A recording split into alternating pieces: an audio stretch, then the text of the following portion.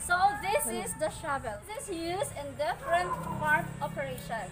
This is used for digging the soil or moving soil from one place to another. So here's the PPE and tools needed. First, we have, of course, the footwear that I'm wearing today. This is the boots, and you have to wear long pants, and of course, sweatshirt and rag, and of course, the gloves and hat for your protection from the sunlight to protect your skin.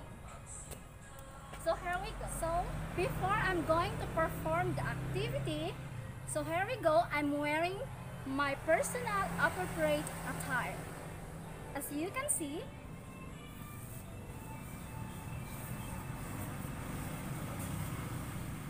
so first, the first procedure. First, keep your feet wide apart and then place your front foot close to the shovel. Looks like this. Put weight on front foot, this one, and then use leg to push the shovel, like this one. So next, shift weight to rear foot, keep load close to my body. Next is turn feet